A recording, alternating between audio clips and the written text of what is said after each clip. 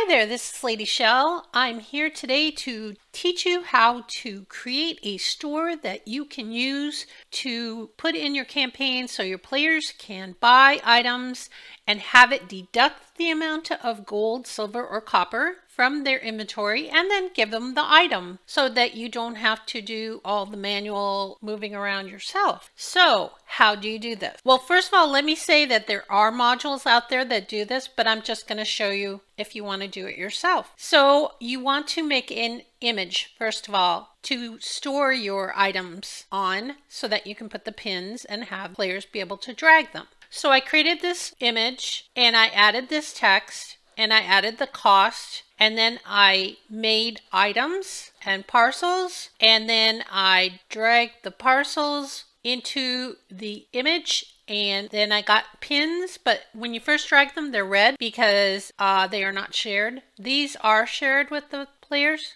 They're green, but I'm going to show you how you would do the items, because what you're going to want to do is go into the SRD and search in the SRD for something that you want to make as an item. I'm just going to use, how about we'll use some bagpipes. So you drag it off, drag it back on, scroll back down to bagpipes, and you'll see that this item is associated with the SRD and this item is not. So to put that item in my group, I made a group for my own thing. Now I can go down to bagpipes, grab the one that is not associated to the SRD, grab it by the shield, and drag it into my store. And when I do that, you'll see the item is part of my inventory for my store. But I don't want to use bagpipes. I just wanted to show you how that works. So you get your items, and then you will want to put your items in a parcel, because the parcels are what you drag to the store to make the pins. So to make a parcel, you would open up your parcels with the edit screen, click the green add item, get the blank parcel, drag your item into the right hand side of the parcel,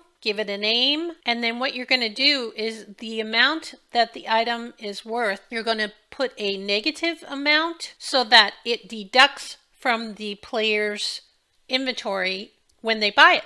So that is how you make a parcel. And I'm going to delete that extra parcel now. And I have 2 items left on my store that I want to show you how I do the items. So all I do is, now you've seen that I told you that you make the scimitar, you drag it into the parcel, call the parcel scimitar, put a value of -25, and then I'm just going to take the shield and drag it right up to the menu and close this.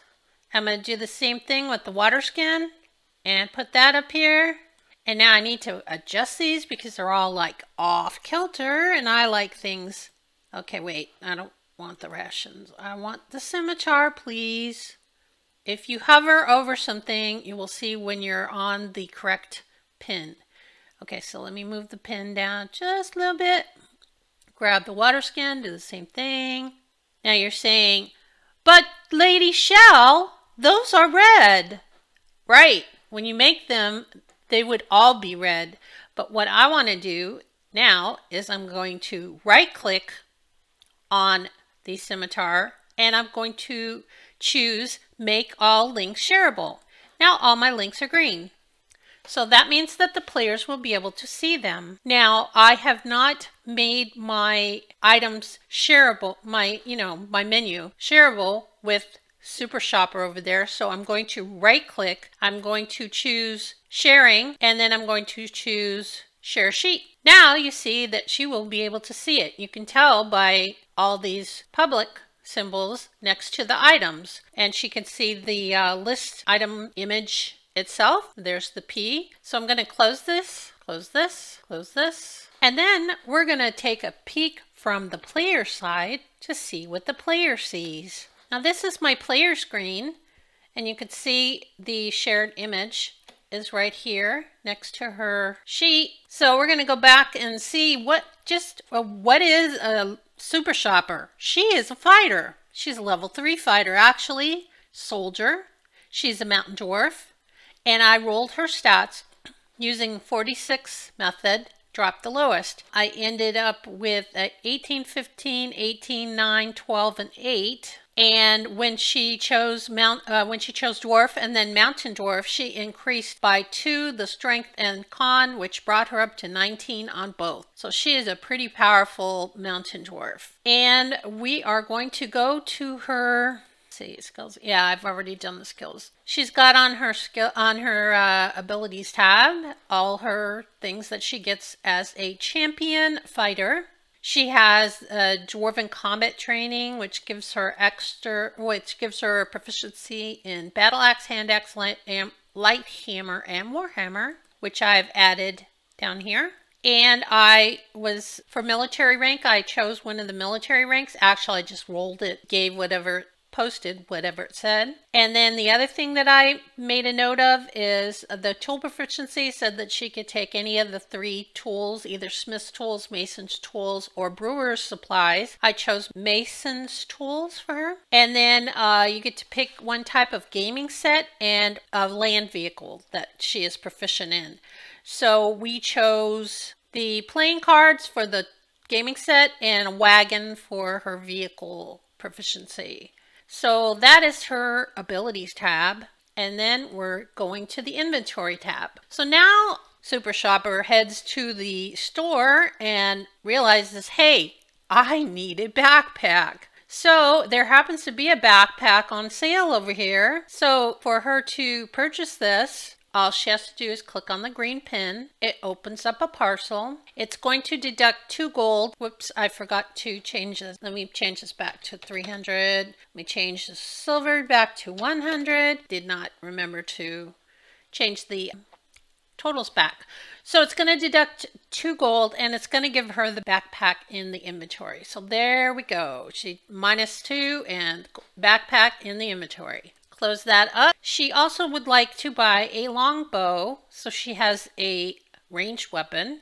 So she opens this up. Whoops, that's a candle. Longbow. And it's going to deduct 50 gold. We drag that into her inventory. Dragged in it, deducted 50 gold. And she wants some arrows to go with it, so she opens that up. It's going to deduct 1 gold. So now she has some arrows. She needs a quiver to put her arrows in. So this is going to deduct another gold. And she's hungry. She doesn't have any food in her inventory. So I keep dragging rations. There we go, rations. 1 day of rations are worth 5 silver. She wants 5 days worth. So we're going to drag the shield over 5 times. Okay, and now she has 5 days of rations. And she also needs a water skin. She doesn't have any water skin. And I drag the scimitar. There we go, water skin. This is going to deduct 2 silver. Okay, so she has all of her things and she's done at the store. So we'll close this. And I want to go to her actions tab because I want to set up her consumables now that she has her water skin and her rations. And we need to set up her longbow with 20 arrows. And we need to... These are all on once. Okay, for rations, we got her 5 rations, so we're going to put 5 here. I am in preparation mode, which is how you would set this. Water skin, she has 1. We type 1 here. All of these need to say once. They're 1 use. And then when you click over to combat and actions, you will have the bubbles representing how many pitons, rations, torches, and water skin you have in your inventory.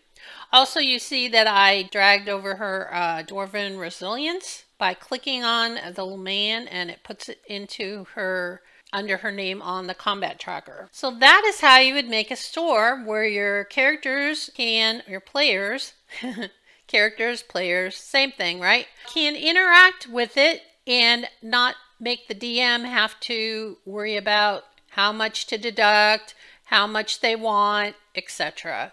So I hope this video was helpful to you. And if you have any questions or have any comments, please leave them in the comments below.